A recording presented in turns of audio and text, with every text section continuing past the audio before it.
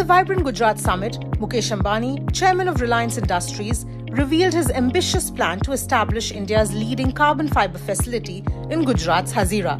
Highlighting Reliance's steadfast connection to Gujarat, Ambani affirmed its past, present and future as a true Gujarati company. Not just this, Ambani also emphasized India's aspiration for a $35 trillion economy by 2047, declaring, and I quote, "No obstacle can impede India's journey to a $35 trillion economy by 2047, end of quote.